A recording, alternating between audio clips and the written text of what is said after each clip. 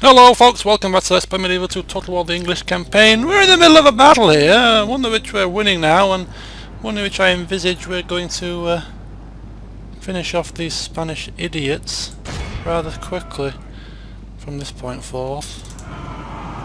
Charge!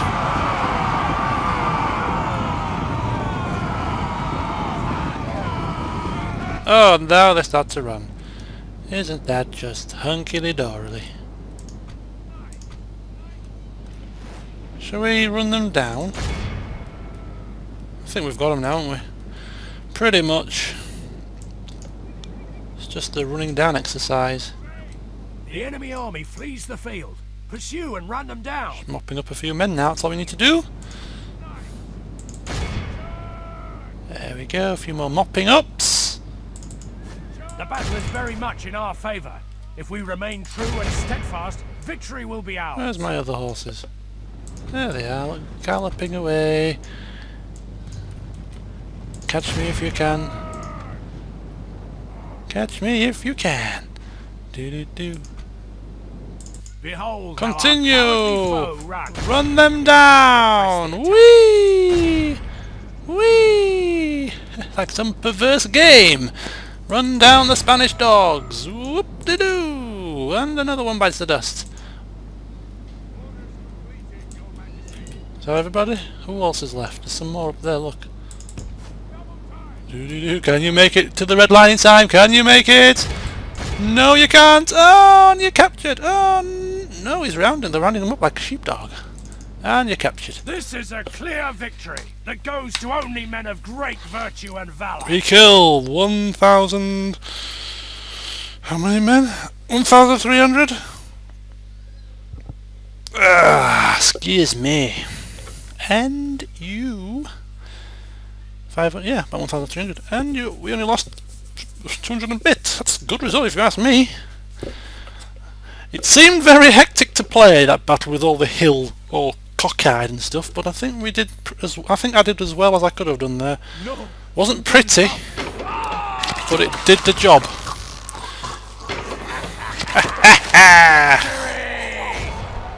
Command me, And now we can. They'll wish they'd never been born, sire. Do exactly what. Oh. They're dead once we breach the wall, sire. See?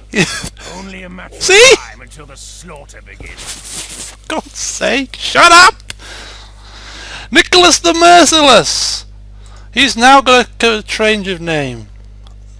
We've got Nicholas the Merciless, King Ambrose the Tyrant, Simon the Honest, bloody Mitchell the Wrathful. Honor, sire.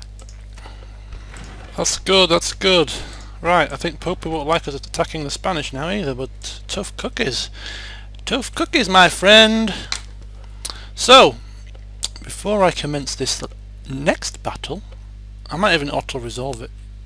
As much as it's going to make people cringe quite badly, I might auto-resolve it. An order. I might. I'm still thinking. Right, I think we're ready to go. I think the last part of this, or the last act of this part, is going to be taking Marseille. My king. So the question remains: moving to crush the enemy. attack. Oh, that's just swayed it for me. I hate siege battles. Army strength ratio of 4:1. Typically auto-resolve, and I'm not going to change it for this battle. Only lost 100 men. We take Marseille, and excellente. Such is the fate of all who oppose us. And you know what's going to happen? Victory! Look at it. These people now kneel before us, my lord. Potential for revolt. You besmirched the name of the English last time with your antics, Marseille. Mitchell couldn't contend with you. Nicholas Horston is not going to take any chances. He's not called the Merciless for nothing. So, you heretic bastards, die. Burn this place to the ground. Every last woman and child, I don't give two craps now, they will bend down to English rule. That's right, tax rate up to maximum. They have bowed down. Let's get this place back into order. I'm not having it. Bloody disrespectful dogs. Sire, Anyway, sire. King Ambrose the Tyrant has now calmed down and recovered from his hernia and is finally happy with the fact that he finally has Marseille under control. No chance of revolt now. The populace has been culled. Let's get this place up and running with English speed. So we're going to get the warehouses, get the great markets, let's get the city halls, get the public order buildings together, and Marseille, resistance is futile. Indeed it is. Indeed it is. So Marseille is ours. Nicholas Horston has finally done what Mitchell couldn't. But never mind. So there we go. And with that bombshell, I'm almost tempted to end these few parts. End them on a high, because I know if I click end turn next, I'm going to have battle after battle against these Danish dogs, and I think now is a suitable place to end this part. So, a quick recap as per usual, and we'll start from England and work our way down. An honour, sire. Aston of West Derby, as per your request, you have your 2 units of armoured swords. You are heading to Inverness to govern the settlement. It's still on very high tax rate. Oh, there we go, look at that. Didn't see that last time. But when you get there, then the settlement will be in your hands. But until you get there, the king still has the say. So that's Aston of West Derby. Everything else in England is hunky-dory. Yes, Howard Griffin is 51. He's currently Governor of Nottingham. Good old King Ambrose, 50 years old, still doing a good job, still defying the Pope, doing as he pleases, murdering innocent people in Marseille, or ordering the murder of innocent people in Marseille, but he doesn't give two craps. He hasn't built this empire to what it is today by being Mr. Goody Two-Shoes. So there you go, that's him there. Josias of Droitwich has been pulled back to Bordeaux, currently strengthening the ballista towers, retraining the troops as well, by the looks of it. There we go. Ralph Watkins, exactly the same. You are in building the ballista towers to strengthen the Toulouse garrison there. So that's you two sorted out. Simon Maitland, God bless you. Are you having the most nightmare of a time in Antwerp? You've repelled 3 full stack armies, or is it 4? Could be 4. I've lost track now. But you have got 1 more about to start braying on your door. I only keep my fingers crossed that you can do it again, because I do think that they are close to defeat. And then we have Aelfgar. Stockholm has fallen. Hopefully it won't revolt by the time they get the spear militia to increase the public order. Oslo is under our control. Command me, sire. You're marching to the boats so that you can then go on to Aarhus and take the last of the Danes' northern settlements as per our plan, and then you can return to England. Anthony Stewart, you're with your father. He's given you control of the army for now, to give you some experience. 16 years old, come of age. Pretty decent stats for a 16-year-old.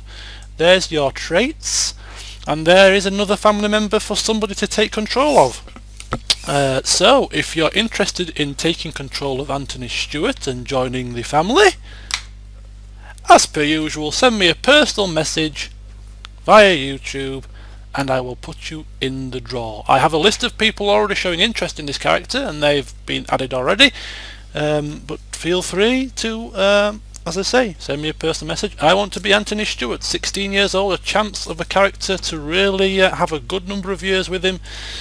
There you go, send me that personal message and we'll see who turns out to be Anthony Stewart in the next set of parts. So that's Anthony Stewart and his dad, Aelfgar. That's what they're doing. And the final 2 characters, we have good old Nicholas Horston, as I said, vanquisher of the French, great defender of Dijon, and now the queller of Marseille. He really has been one of the most influential generals, I think, of this campaign so far. Nicholas the Merciless, as he has so appropriately been named, now in control of Marseille. 51 years old. Are you going to retire on this lovely Mediterranean coast? Lovely weather, lovely wine, chill out for your last few years, or are you going to do something else? Let me know. And final piece, of the puzzle. Mitchell the Wrathful finally gets to march down into Italian northern lands to take on the Milanese single-handedly as per his request. Let's just pray to God that you get past Benencasa Notarius without having your head, well, it's not even head chopped off, is it? It's without being burnt at the stake. The human torch, burnt to a cinder, cremated, whatever you want to call it. We have a diplomat. Sire. We have some Hungarians, some Venetians and some Holy Romans. Can we negotiate somehow to get those to attack one of the Milanese lands on our behalf? We'll have to find out in the next part. So, 2 more settlements added to our land. We will control 22 regions. We are pretty much at the halfway stage of the 45. We have an English Pope. Greatest General, Simon the Honest. Got to agree with that one. I really do got to agree with that one. Diplomacy, we're still at war with Spain, still at war with Milan, still at war with everybody and anybody who doesn't like the cut of our jib.